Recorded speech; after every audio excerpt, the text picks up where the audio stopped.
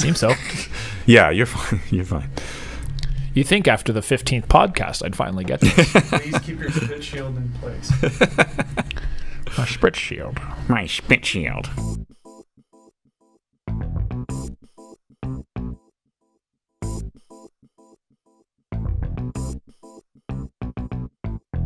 Dudes to Dads is a podcast to help men understand and navigate the transition of being a single dude into a family man. How do we make sense of it all? Well, we probably won't be able to, but let's go ahead and have some fun trying.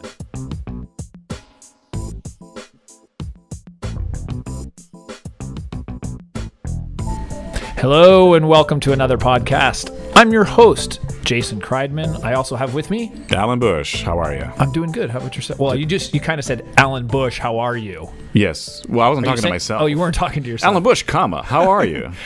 You're talking in third person. Yeah, same. Alan is very happy to be here. Yeah.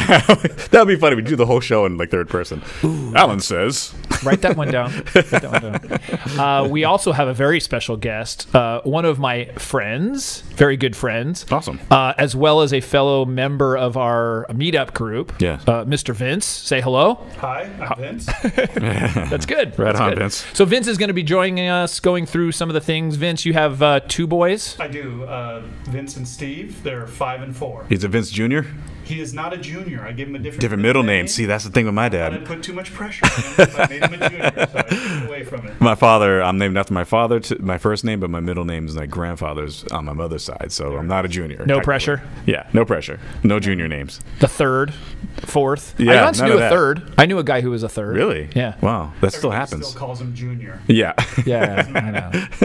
But that would be I think that'd be kind of cool. You get to the third or fourth. That's pass pretty that cool. lineage down. That's kind of Yeah. cool. There's something really cool about that. Like Jason Kreidman the 7th. Like it's just, we ran out of names. We just kept going with the same one. wasn't that George Foreman had like 6 Georges or something? Yeah, but they're all the same line of kids. Oh, goodness. George. So we've got a great show Yes. lined up. In fact, I'm going to go over the different things we're going to be doing in the show, the different segments. But remember, if you do want to get a hold of us, you have feedback, you've got questions, you can reach us at podcast@dudestodads.com. Yeah. Also want to mention iTunes. Yes, we're on iTunes. We are on iTunes, Yeah. as we said we would be on Yes. iTunes. Yeah. But we need help. We need Yes. help from the listeners. Right. And what they can do is they can go and subscribe as well as rate us, and that helps boost us up in the little rankings there. Give it 5 stars and leave a comment. Yeah, That'd we be want to great. hear some comments. Yeah. We like the feedback. It's important for us to know sort of, what people like, what people don't like. Right. At least I think I'll listen. I don't know. I might sure read one or two. So we're going to start out this podcast with the mailbag. We've got a question from a gentleman, Daniel. Okay. And so we're going to go over that. We're going to go into stuff to do with a very interesting book that was brought to my attention called 50 Dangerous Things You Should Let Your Children Do. Awesome. Yeah. That Isn't sounds awesome. Yeah. Just the title alone is Death-defying. awesome. So we're going to do that. And then we will move into a little bit of homework. As I say, I've tried to give some tips and advice and some actual action items that people can do. Mm-hmm. And then we will wrap it up with Light Her Fire, and the great Dr. Ellen Kreidman will show us the way. Show us the and light. this one is really about what women want. There's actually an answer to that. From a woman, not from a man's perspective. Yeah, right? there's an answer to it. I don't know that we'll understand it, but there's an answer. Yeah. So let's get right into it, and we're going to start with the mailbag. Mail, mail, mail. We got mail. So we got a letter here from Daniel. Hey, Vince, do you want to read the letter from Daniel? Can you see it on the screen right there? You will be able to in 4 seconds. Or we can start over. No, we can do that right now. Daniel writes, my son is 4 years old, yet my wife still treats him like a baby.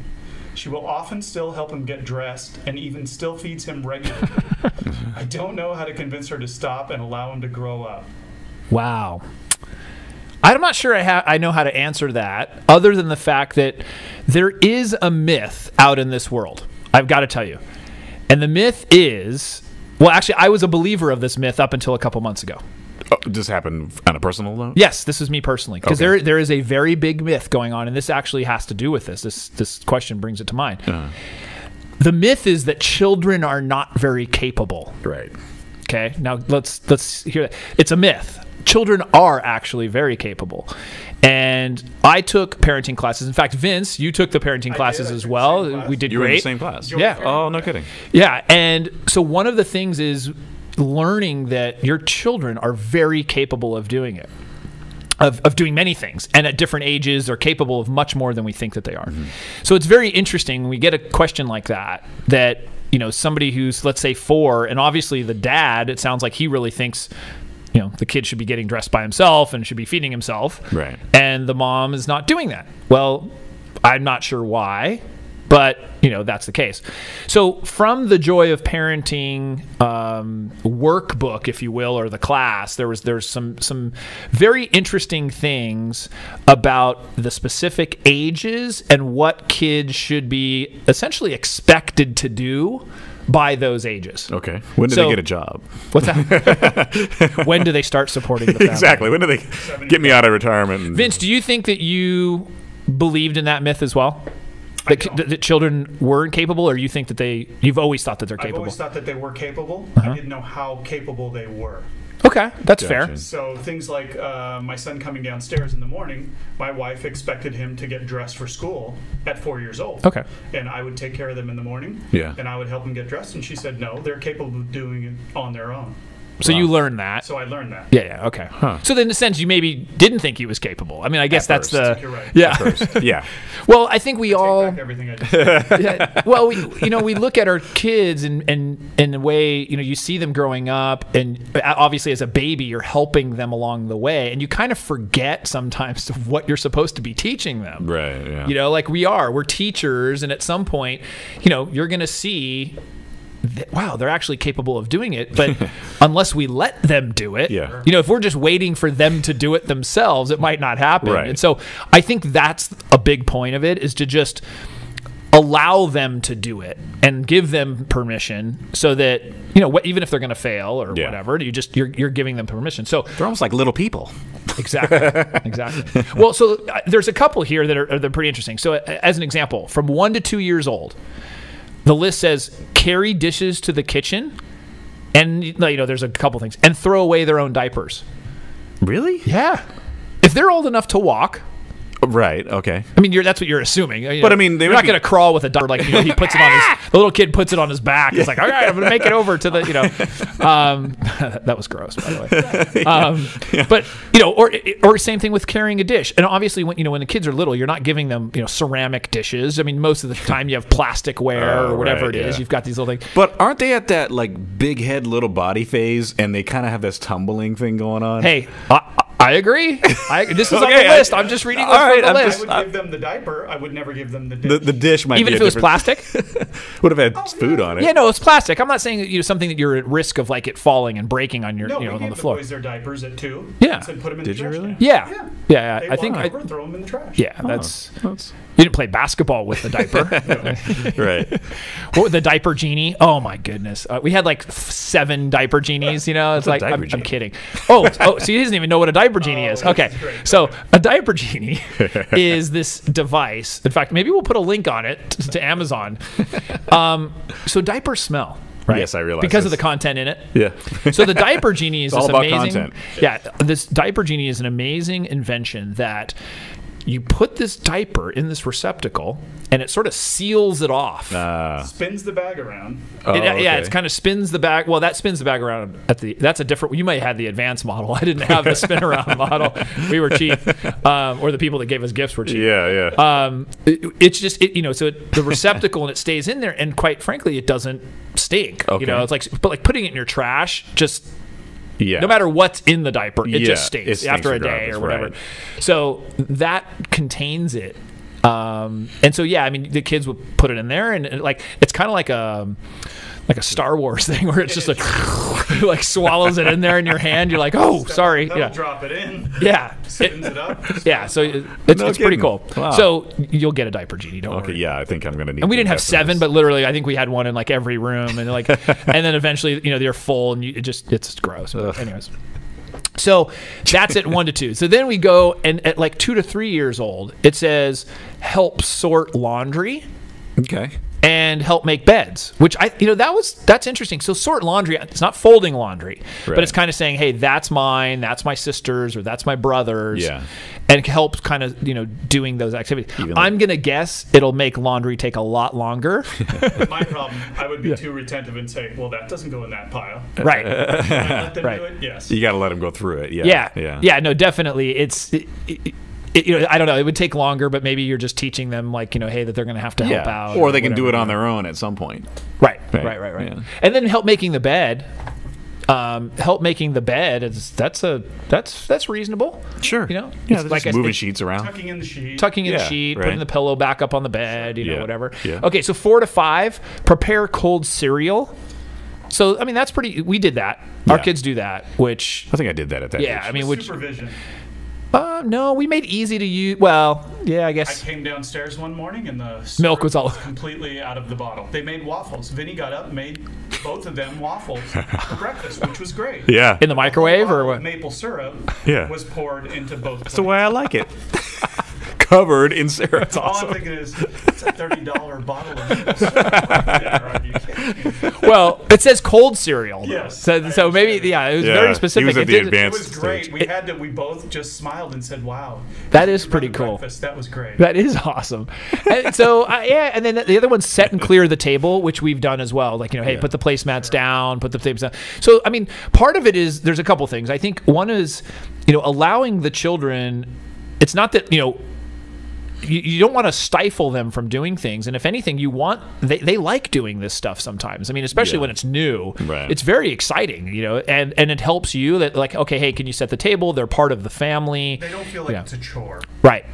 And they're part of the family, and that's really, it's like everybody's chipping in, and it's important to do that. Right. So 6 to 8 years old, vacuum and make their own lunches for school. The make their own lunches, I like that one because we haven't gotten there yet. I'm going to take that one and discuss that. Are you on the cusp right now with the 6? Well, yes, because my son is 6. Yeah, so he can. But he's going to be 7. So yeah, Okay, and he could do it as long as we have the stuff there. Yeah, he could do it. Yeah, he could put it together. Sure. 9 to 10 is get him on bathroom duty, clean bathrooms, and then wash dishes.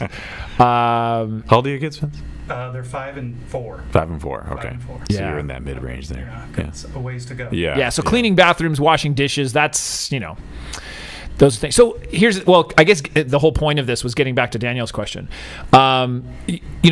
Your wife might not think your son is capable. That's certainly possible. Maybe she just doesn't want him to grow up.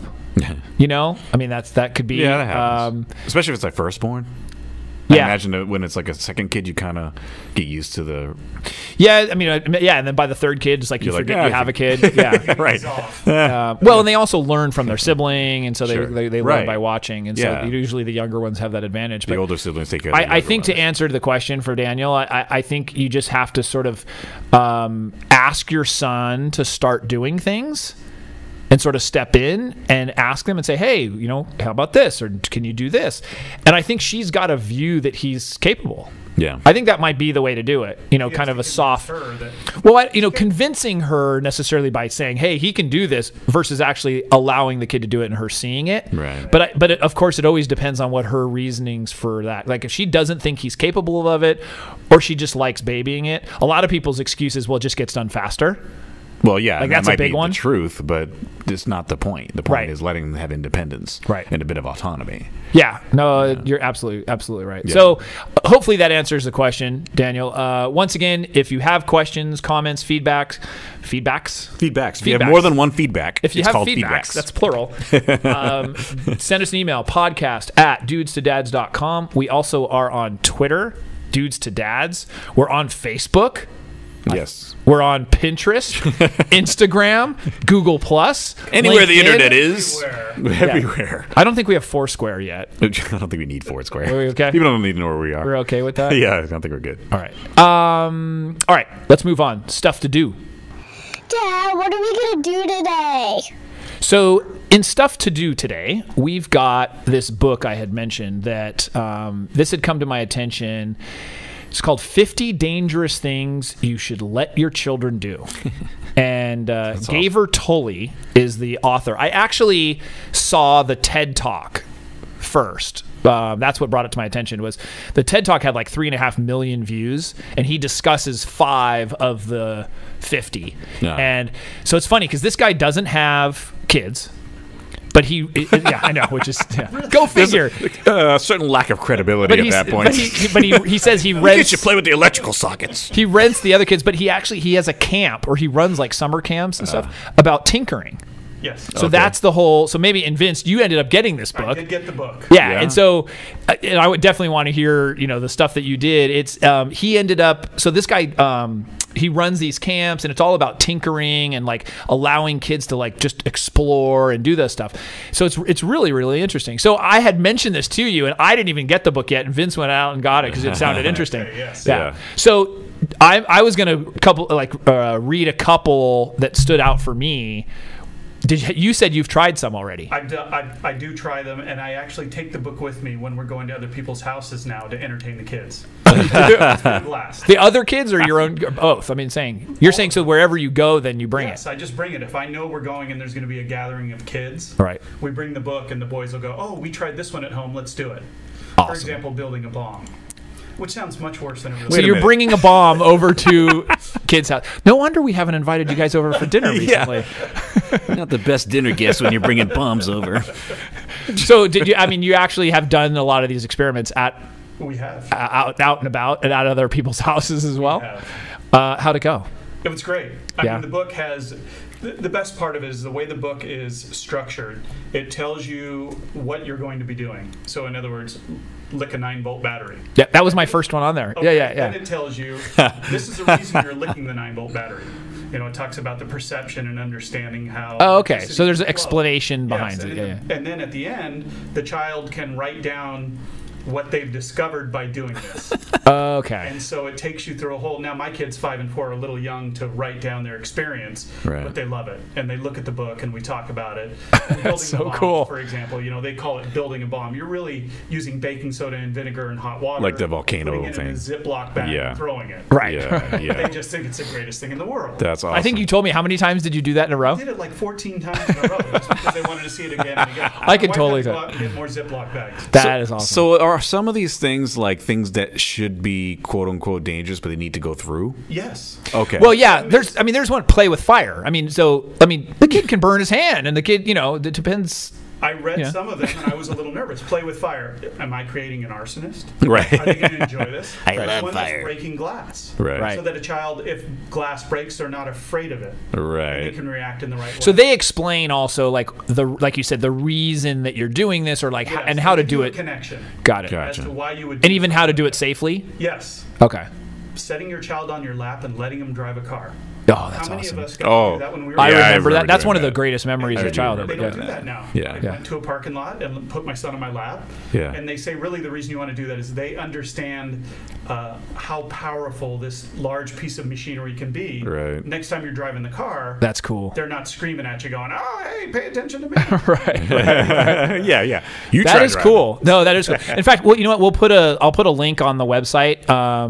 We have an Amazon affiliation, so we get a couple pennies if somebody clicks through. So if anybody wants to get that book, we'll put a link on there.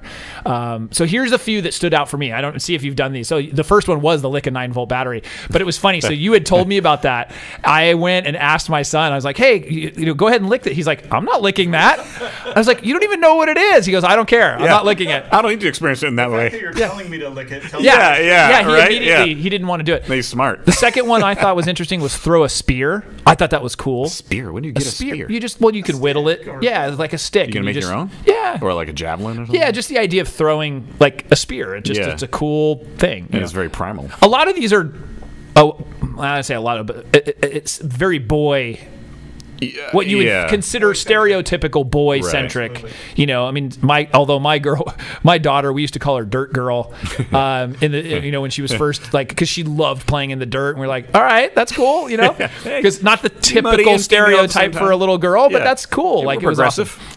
Yeah, no, and I don't, we tried not to make those sort of distinctions, Right, having a boy and a girl. It's like, no, that's not a boy. And my son will say, well, that's a girl thing, or that's a girl color.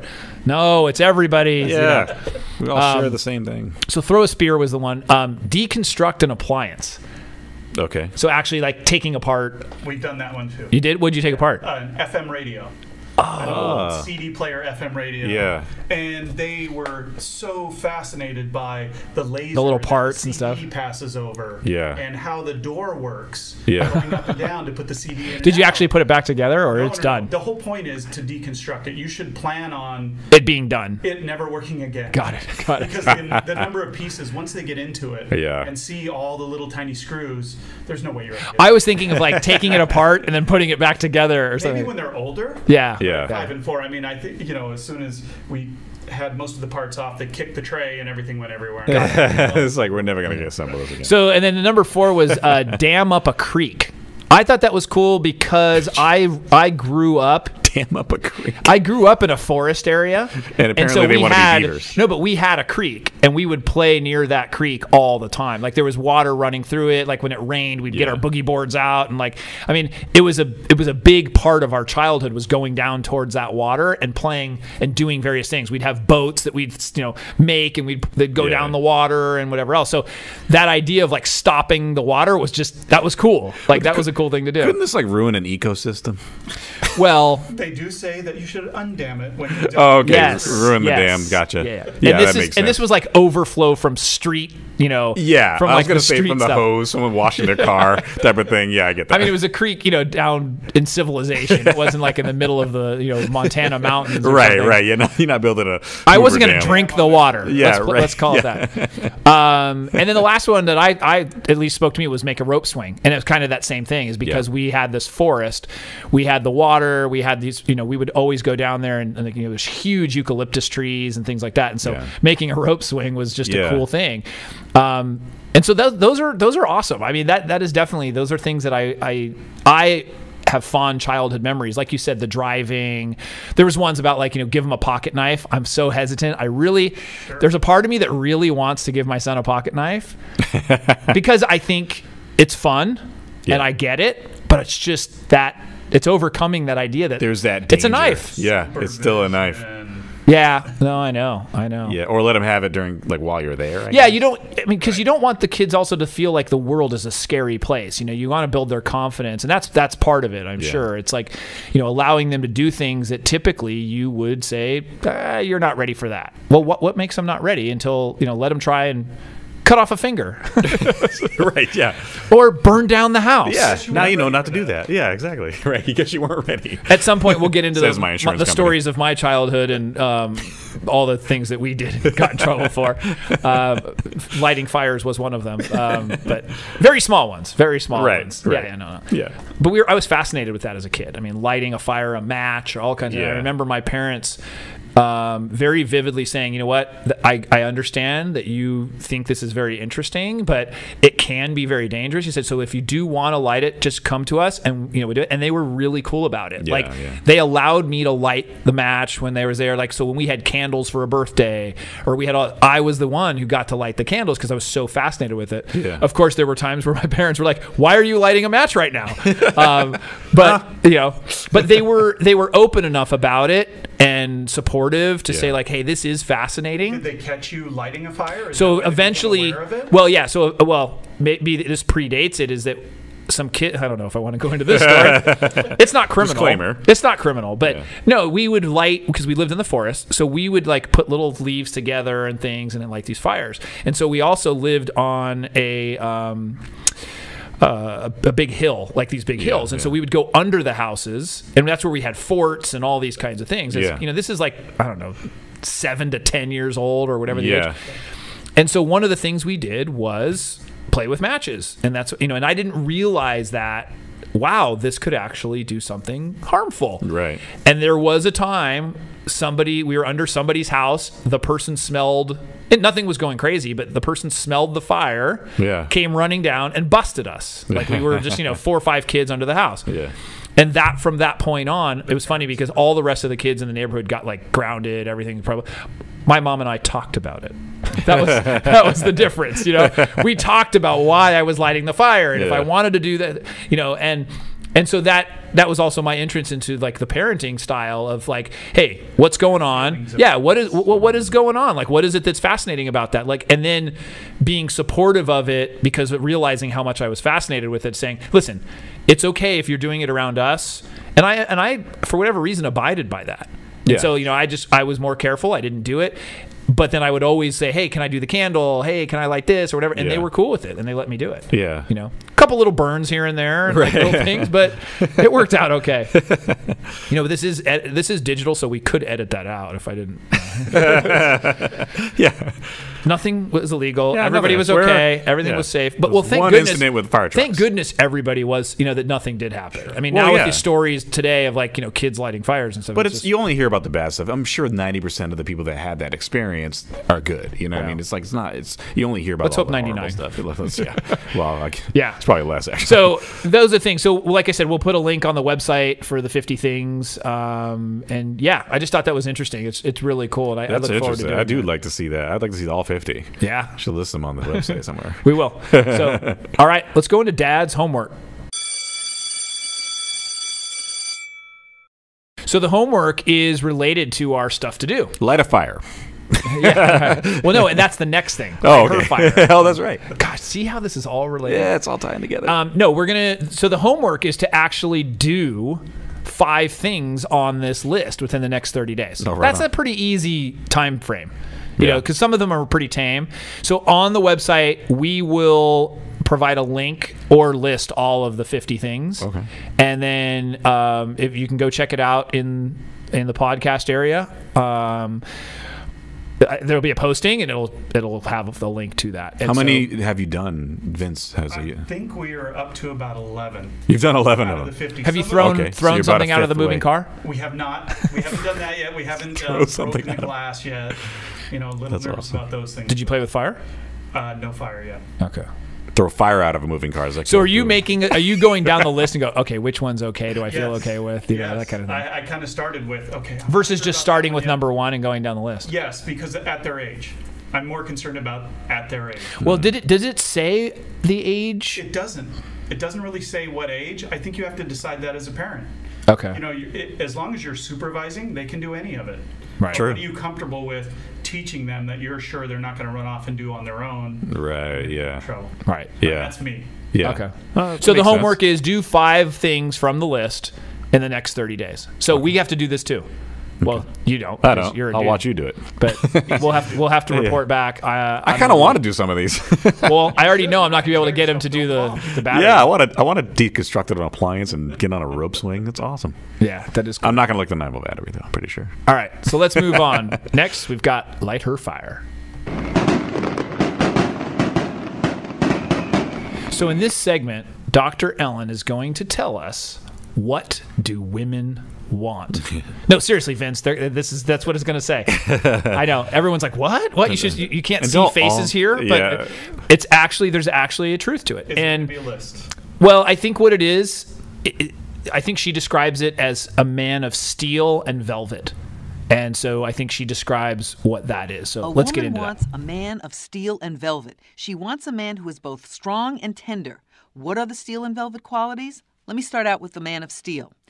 It's confidence. He can take charge, is somebody she can lean on, is able to make decisions, is goal-oriented, is able to earn a living, is dependable, has a sense of honor, has strong convictions, is responsible, is independent, is courageous, and will defend her openly. What is a man of velvet? He has a sense of humor, is generous, is patient, is attentive, can show feelings, is caring, is nurturing, he's loving, he's understanding, he's tender, he's responsive, he's encouraging, and he's good-natured. I always went around the room and asked the men in the class to tell me if they considered themselves all steel, all velvet, or both. Out of 35 men, about 15 of them usually considered themselves as steel, 15 as velvet, and the other 5 felt that they were a combination of both. In the weeks that followed, it became clear to everyone that those who have both traits are not only more able to satisfy a woman, but are ultimately the most self-actualized, fulfilled men in general. So now I ask you, before we continue, do you think that you are mostly steel, velvet, or both? So while this was playing, the guys here are smiling, saying, "Hey, that's me." She's describing me to a exactly. T. Yeah, she knew exactly. I have all those qualities. But don't you see? I could see that, that how that is something that somebody would want. I mean, it's you're not the idea of velvet and that softness isn't necessarily being, quote, soft. Yeah. Men don't want to be. It's having not those. too soft. Yeah, not too soft. It's having those elements of being, you can be sensitive, but still be somebody who's able to make a decision. Good-natured, yeah. Those kind of things. So Yeah. I think, obviously a lot of the stuff we talk about on the show is about kids and stuff, but we bring the Light Her Fire segment up because it's very, very important to have a great relationship with your spouse or significant other or wife, whatever you have, in order to have healthy children. Yeah. It's really, really important. In fact, it's the primary relationship to make sure that that's being taken care of. And so, one of the things I've always heard men say, it's just like, what do they want? Like, especially when you're single, it's like, I don't get it. What is it that they want? Like, I'm this, I'm that. Whatever. Well, it's kind of like what that sounds like if she is right. It's like you kind of have to be everything. Yeah, right. No, I guess on some level it's an adapting personality because I don't know if your experience, but my experience is I started off more on the soft side. I wasn't very hard edged, and because I was shy and timid and quiet. Yeah. And as I got older, I realized that it doesn't get you a lot of women being that way. So I had to adapt my personality, and I realized the guys who were doing that were the kind of alpha male, macho, but the guys who could take care of business. Right. So I started adopting the traits that I liked about them, and what I heard from the women on the soft side was those guys are kind of jerks on this side too. I was like, okay, I won't be the jerk, but I'm going to have that strength of character, right, and develop that as part of my personality, and I'll keep the thing they like, which they want to talk to me about with random stuff. So I was able to get out of the friend zone. After I always say that if I didn't like women, Alan's the perfect guy for me. I started the same as Alan. Way too soft. And Did you? You had to adopt those certain traits. You had to kind of man up. Sure. Yeah, and I'm not sure about myself. You're kind of an alpha guy. So, like, what would you not describe? so much. No, kind of. You think I so? mean, you're a little type A. Well, yeah, that's so. True. I mean, what is it that you feel like? But I think I am in that sense of let's say decision making and strong in that sense. But yeah, I definitely have that sensitive side. That probably a little bit too much sometimes. According to you? Yeah, according to me. Yeah, no. So you control your own sensitivity? Yeah, totally. Somebody else might think it works great, but yeah, for me, I wish I had yeah, I think, well, obviously my mom was the one who created this list, so I'm hoping that I was taught both sides. Yeah, you probably had my both. dad was I think a little bit more on the steel side. I mean, I think everyone sort of maybe goes to one side. Yeah, they veer towards one area. But he definitely had that velvet. I mean, he was a caring, he still is. Yeah. Caring man, and he not necessarily so sensitive per se. Right. Yeah. But I do see that now. As far as like having both sides and being very loving and that kind of thing. You look in retrospect and you actually kind of see it more after when you're a little older. You kind so of. it must. I mean, I'm sure it's a reflection of what you grew up around. If you had that, if not, you had to sort of create what it is that you wanted. Which is why it's important your children are going to see that, and that'll be a reflection of what they expect when they're older. Right. Yeah. Right. They'll emulate that after they have relationships too. Yeah. So with that, gosh, this went pretty quick. Vince, we might even invite you back. Let's invite him back. I think we should have him back. I think so. The next episode. You think so? Yeah. That's going to be like in a week, though. That's all right. I don't know. I'm not going to see you for a week, am I, Vince? You're not.